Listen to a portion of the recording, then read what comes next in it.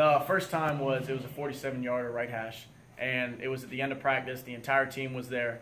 The first guy went up there and missed, and I walked up there because Pierman told me, he's like, hey, step up, it's your turn. And Swinney looked at me, and he was like, wait, who are you? And I was like, what do you mean, who am I? And he's like, who are you? Like, I've never seen you before. What are you? You must be our new kicker. And I was like, yes, sir. And this was like all as I'm walking up, completely surrounded, and he didn't even know my name. Now to this day, he still likes to joke about that. He's like, I didn't even know your name, but I got it. I even know how to spell it now. Those are the things he says, but it's awesome.